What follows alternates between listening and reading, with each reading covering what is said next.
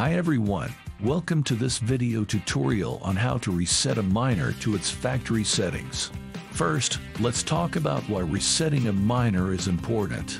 Resetting a miner to its factory settings allows users to restore their device to the original state it was in when they first purchased it, ensuring that all of the pots are working correctly and efficiently.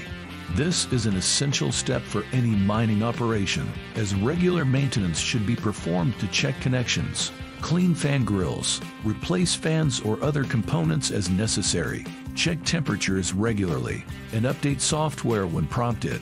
Following these steps will help keep your ASIC miner running smoothly and profitably. Now let's look at how to reset your miner.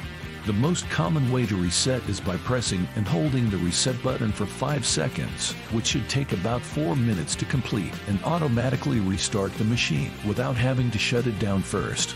For those with an SD card slot on the left side of the Ethernet interface, inserting the reset disk and rebooting the device will also reset it to factory settings.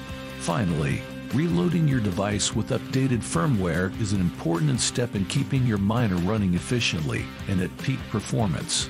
This can help ensure that the miner is operating with the latest features, keeping it up to date with security protocols, and ensuring that it can handle more complex tasks. Finally, after resetting, it is important to regularly maintain the device to keep it running efficiently and at peak performance. This involves checking for dust and particles, performing regular scans to detect any errors or bugs, and cleaning out all ports, connectors, fans, and other components at least once a month. Following these steps will help keep your ASIC miner running smoothly and profitably.